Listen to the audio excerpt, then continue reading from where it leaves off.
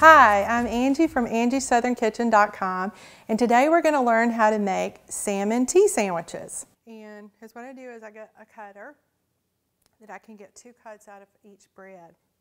And it depends on your size of bread. But you just mash it down and kind of twist it so that it comes out clean. And then you have your little bottom.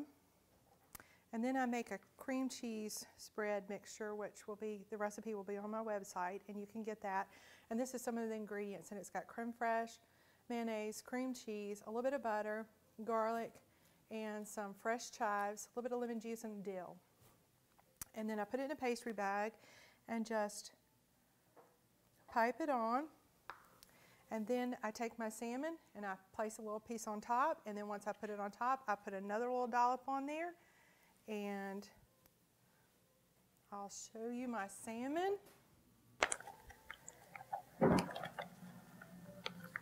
Take the little piece of salmon and put it on top. Put your little dollop cream cheese mixture on there.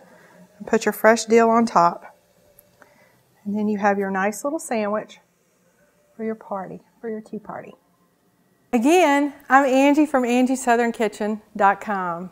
You just learned how to make salmon tea sandwiches.